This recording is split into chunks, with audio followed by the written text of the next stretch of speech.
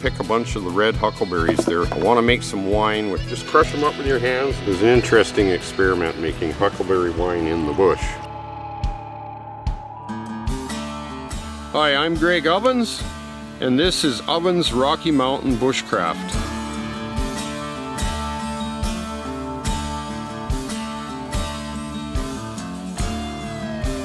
There we go. Oh. In this video, what I want to do is pick a bunch of the red huckleberries there. It's really a good year for the red huckleberries. I want to make some wine, which I haven't done for a long time. I keep missing berry season all the time. The red huckleberries, you get a rosé wine, which is nice. If you use the blue huckleberries or the blueberries, you're going to get a red wine or a dark wine.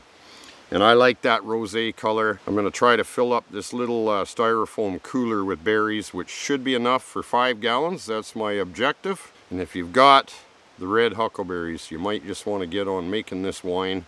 If you're a wine drinker, I realize a lot of people don't drink, but a little bit of wine is actually pretty good for you too. Is red wine healthy? And the answer is yes. Let's get some of these red huckleberries. It's sure a good berry season. The bears will be loving it.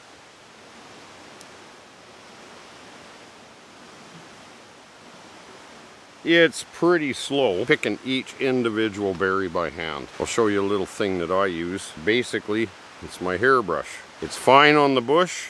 You'll see how it works. I'm going to show you. I picked all the hair out of it. Try to get all the dandruff out.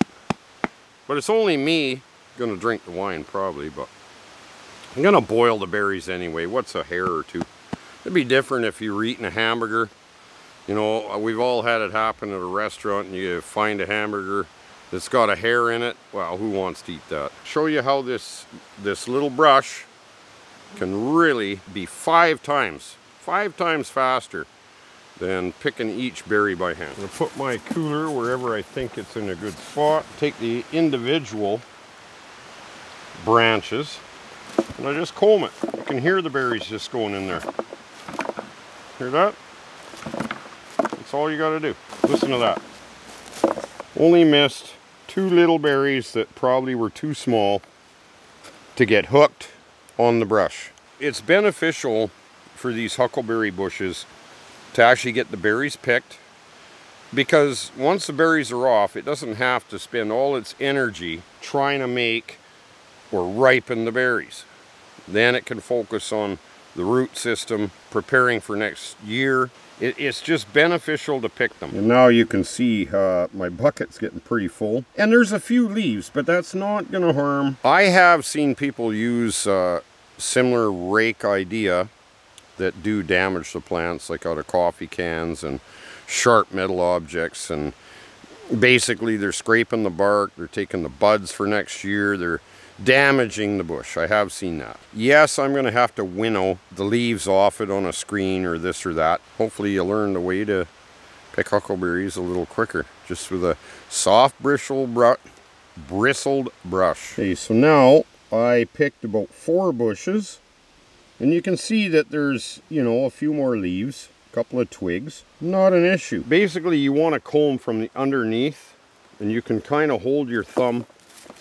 And watch how easy this is on this bush. A couple of big ones stuck.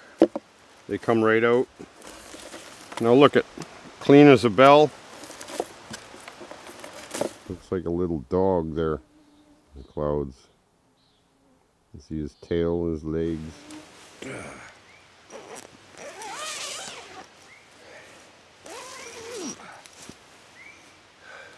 Okay.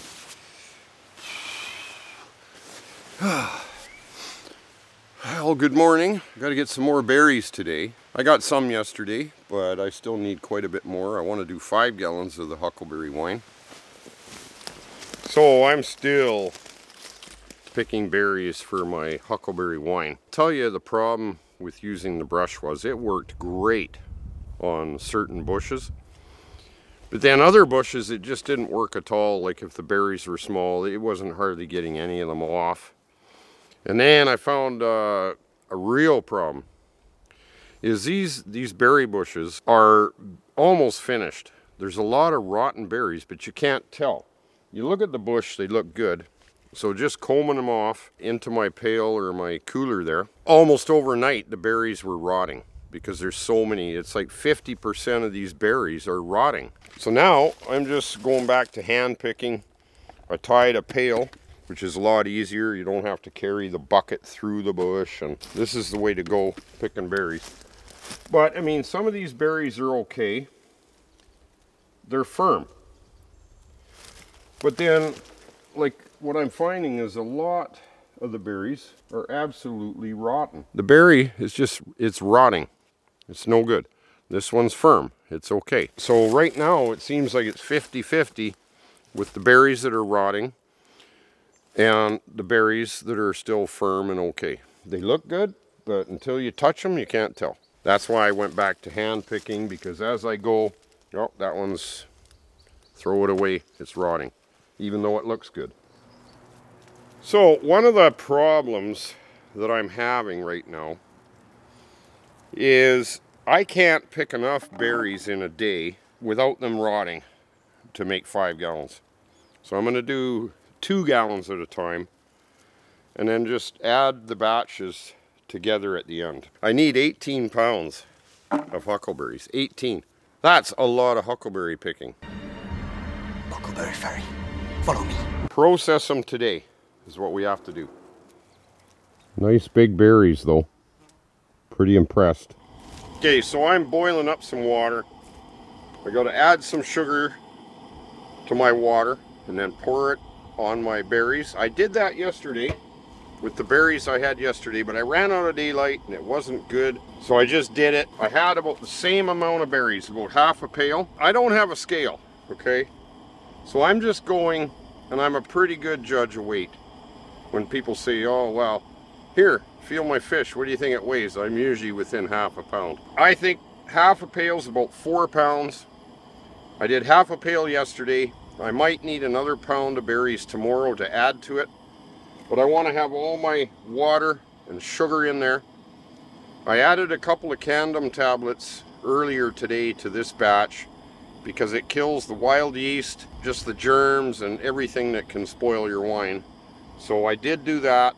Now I just have to get another batch in there, and then I've got like 2.5 gallons. You have to disinfect all of the stuff you're using.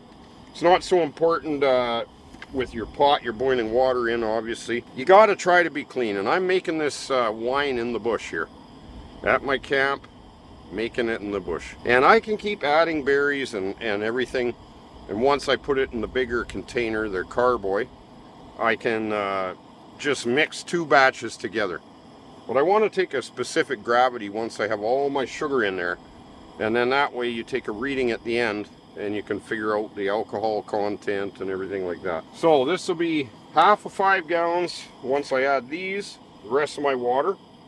Because I added the Candom tablets, I got to let the water cool down before I put it in the bucket. I used quite a bit of the sugar yesterday. This is almost enough for a complete 5-gallon batch.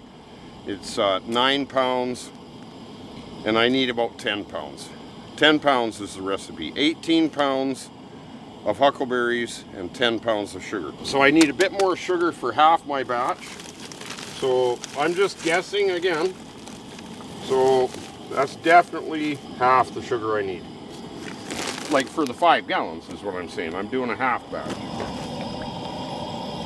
So people are going to think that using a stick's going to contaminate it, but it's going to be absolute boiling water. And that's what I poured on the berries to stop them from rotting yesterday. And like I say, now the Candom tablets are in there just to basically kill the wild yeast that's on the berries. But now I really need to get it fermenting by tomorrow.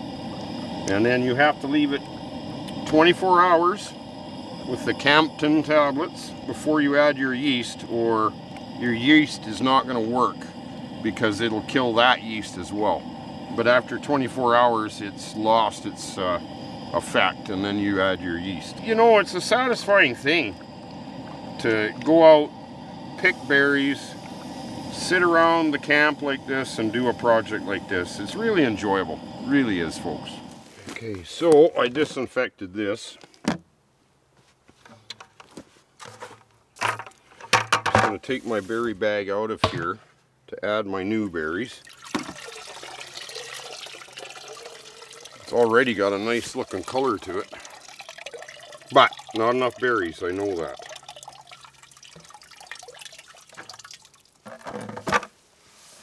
Of course, these hornets, look at, they want to get in my wine.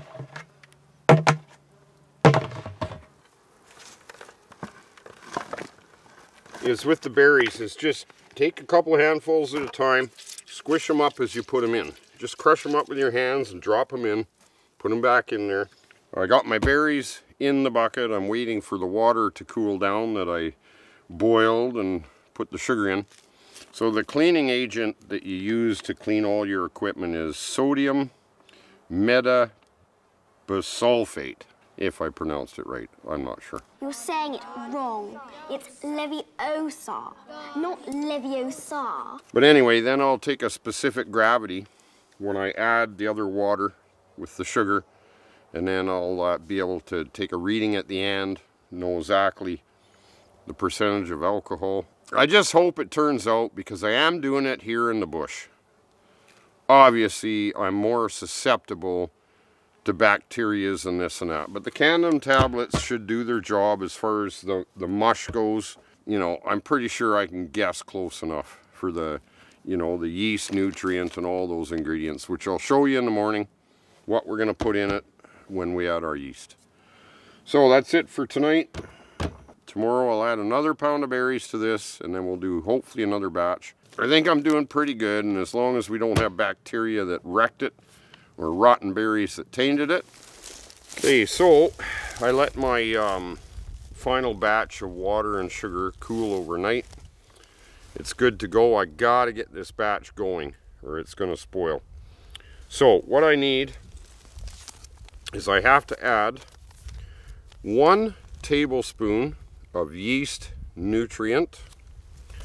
I have to add 1 tablespoon of acid blend. Then I've got to use 1/4 of a teaspoon of the wine tannin. And then I need 1/3 of a teaspoon of the pectin enzyme. So that's what I'm adding to this.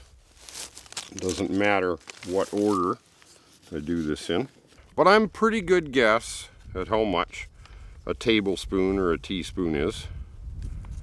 Now 1 tablespoon, I'm thinking that's about a tablespoon. We'll get that in there. And my acid blend, same thing, tablespoon, same idea.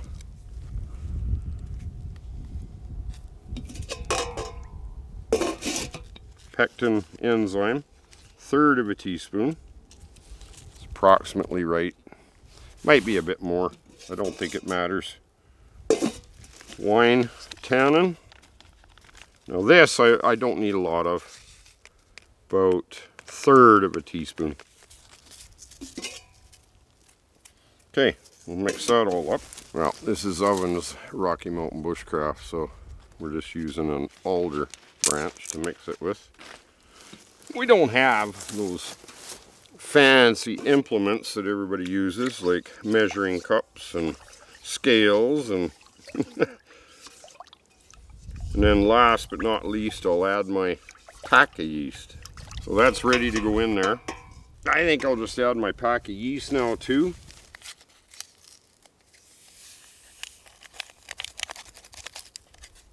Temperature is actually pretty good right now for doing this. I think it's about 70.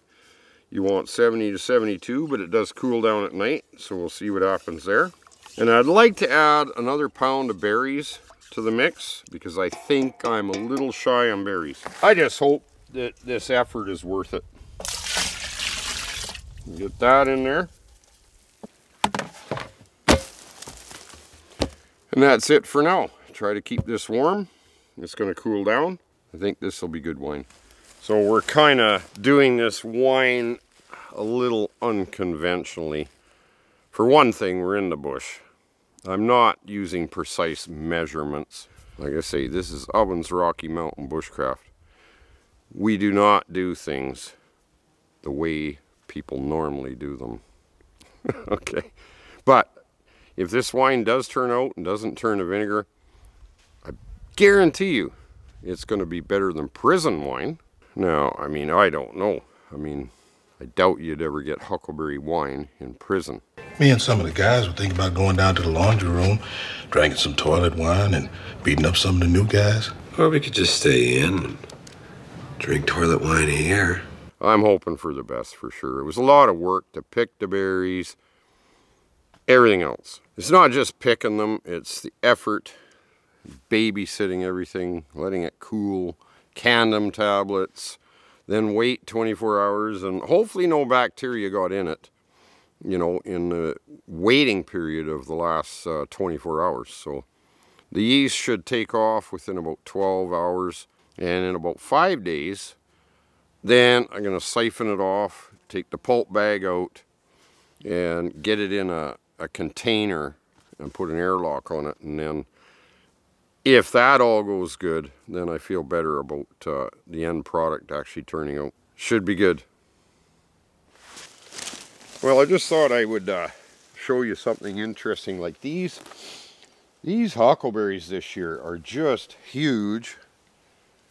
And they're just loaded. I know you all are interested when I find something interesting, to see something interesting. There's this bush here, and I've never seen a huckleberry bush like this. It's loaded too. And the weird thing, I mean, sometimes you see how dark red these huckleberries are. And sometimes there's the odd pink one, and I've seen bushes that basically have a dark pink berry to them. But this bush over here, I've never seen it. It's like an albino huckleberry bush. It's got white berries, it's got pink berries, and red berries, all on the same bush. Some kind of a hybrid huckleberry bush here. It's interesting. Okay, look at this. Bottom middle, you see a red berry. There's some pink berries, and white. The two on the top are absolutely white. There's no pink or red or nothing. It's the strangest thing I've ever seen. Look at that. Isn't that interesting? Got the dark red, the pinkish, and white. I've never, ever seen the likes of this. Well, I gotta taste all three of these colors and see if there's a difference. Got the red.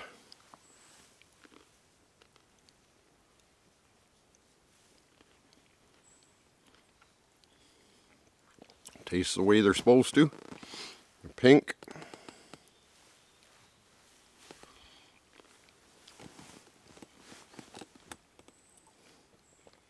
Can't tell the difference in the white.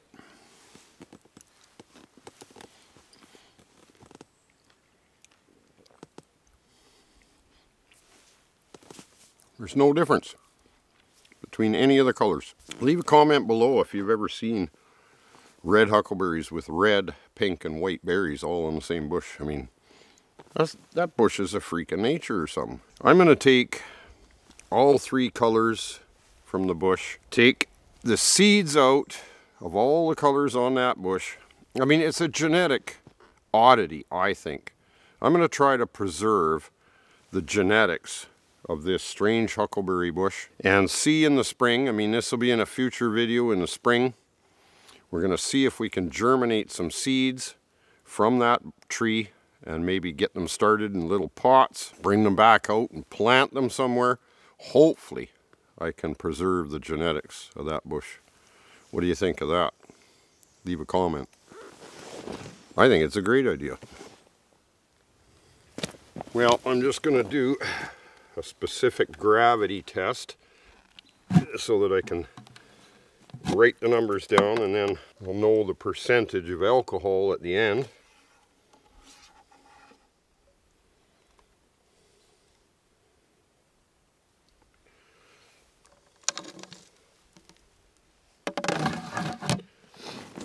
Okay, so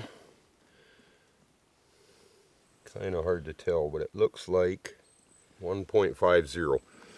Okay, I'll write that down, and then when it finishes fermenting, we do another test, and then there's an equation to figure it out. So I don't need to put that little bit back in. So 1.50. It's important if you want to keep track. I mean, it's not necessary, but it's always interesting. It's part of the fun of making the wine, is to see what the end result is going to be. There is a chart I think I'm going to check here that kind of gives you an estimate, but the only way to truly figure it out is when it's finished fermenting, and before you're going to bottle it, you do another test. You take another reading and minus that reading off the first reading, and it'll tell you exactly. So it's interesting. It's a fun hobby. I'm really glad I got out here getting these berries and doing this.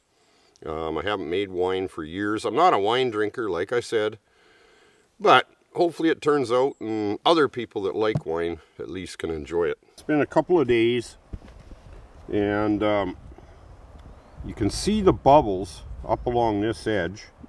You can see it's all frothy. And I don't know if you can see, but I can see bubbles coming up through. And I can smell it.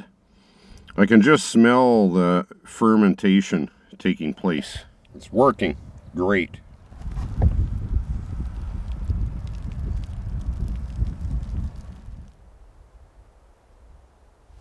Well, I am out here in the bush. The starter will not engage on my truck.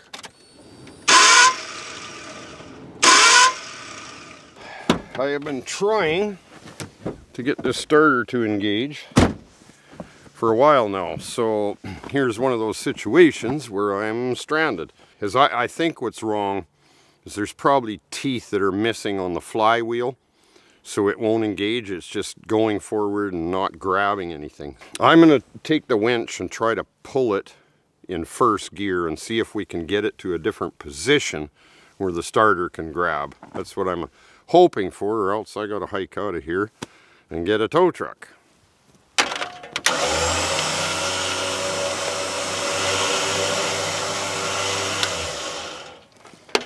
There's not much to tow to here either. There's a couple of stumps over there, and I hope I have enough cable to get to one, and hopefully this idea works just to get it to town. Funny thing is, I had to have the transmission rebuilt, so they took the transmission out, rebuilt it.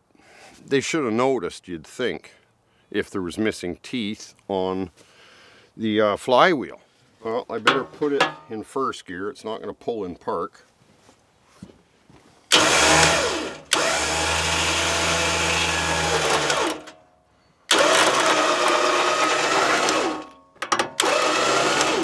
Well, it doesn't even seem to be rotating the motor. Well, I might be out of luck. I might be hiking out of here. Well, that's not working. If it was a standard, it would work. Well, okay, I got the starter off. Sure enough, that is the problem. There's missing teeth for about 4 inches. I don't know why, when they did the tranny, they wouldn't have seen these missing teeth on the flywheel. But it had to just stop where there was no teeth to grab to start the motor. But I got to get it in, obviously, to the shop and get the flywheel changed now. So now the tranny has to come right out again. I've been in a lot of situations like this in the bush before, and I usually can figure out ways to get a vehicle to start again. In this case, I got to push the flywheel far enough that it's got teeth it can grab. Crazy, man. So one more thing I didn't mention.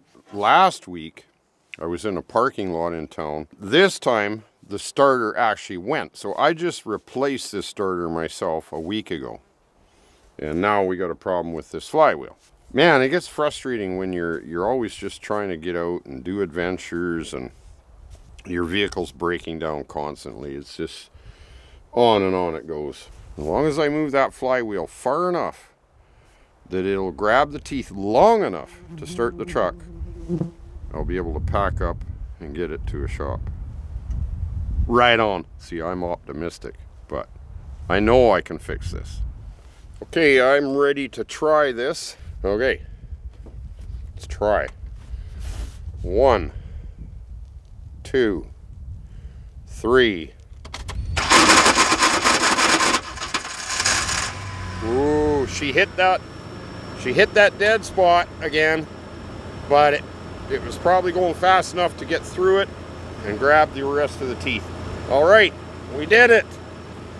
So I am here at a motel because the truck's in the repair shop. You remember how I had to get it out of the bush by moving the starter and all that.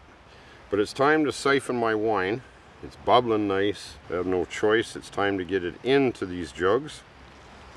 I would have rather done it in the bush, but I'm kind of stuck. Stranded is what I am. So we just siphon this off.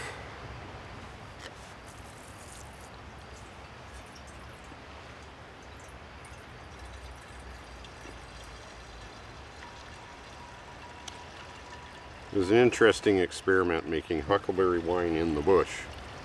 It's fermenting just fine.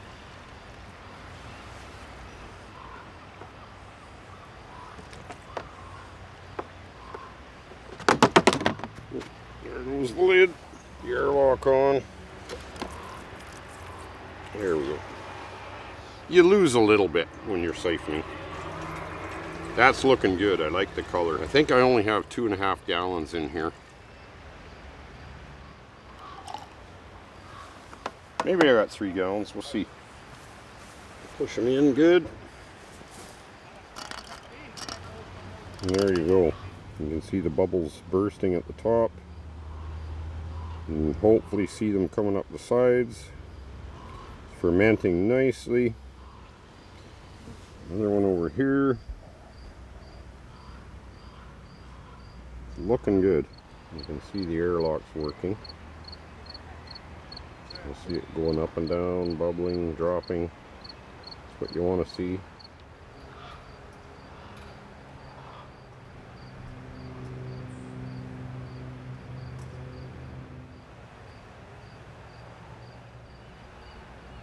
So I want to thank you all for watching the wine video. I want to thank all you subscribers in particular, but all you viewers too. If you have these red huckleberries in your area, now is the time to try to make this wine. I think it's going to turn out really well. The only unfortunate thing is we have to wait a few months to do a taste test. But hopefully you enjoyed the video. I have lots of adventures coming up. So we'll see you on the next one. The seals are fishing in the river.